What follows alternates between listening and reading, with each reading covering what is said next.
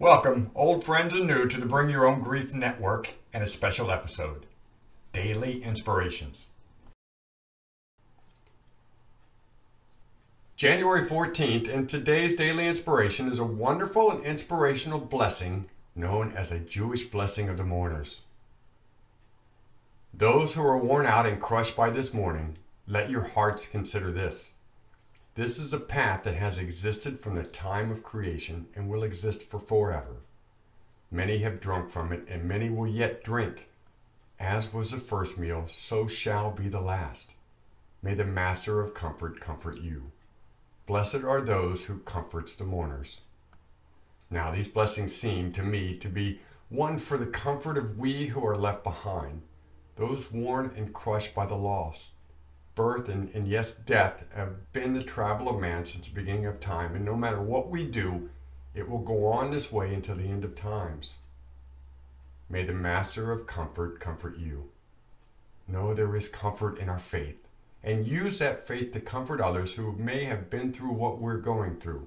For blessed are those who comfort the mourners. And for many of us, we've turned our deepest grief into giving our unconditional love and support to others who are going through the same fire as we. Now I am sorry for your loss, as I know you are mine, but I also thank you for comforting others, whether now or in the future. Do you take the same comfort in the words of this blessing? I look forward to your thoughts.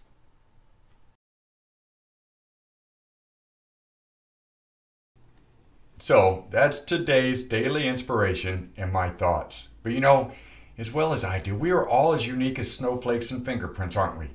You may well take the words differently, and I welcome and would love to have you leave your unique understanding of the words we shared together in the comment section below this YouTube video.